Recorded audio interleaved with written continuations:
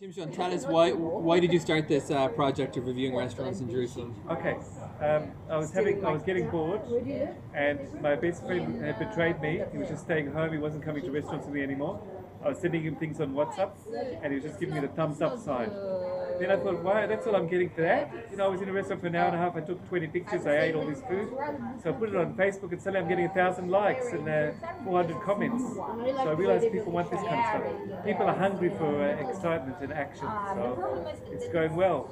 So we'll see what people say about this low-cost pizza, the Shemesh, which is very popular in Israel. What they say about that when I do review of them.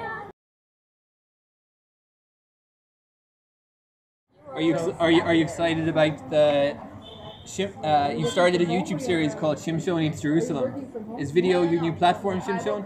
I'm not sure, but it's certainly, I'm just kind of going with the flow, as Ravaya said, Paul. You know, you just got to enjoy life and see what happens, you know. So that's the way we're living at the moment. But Israel, you know, it's action every day, and this building is a treasure, you know.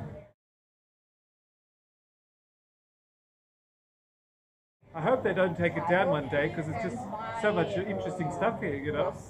So we'll see what happens. I mean, there's nowhere else. You can see 10 old photocopiers from the 80s. You know, there's nowhere else to do so. You know.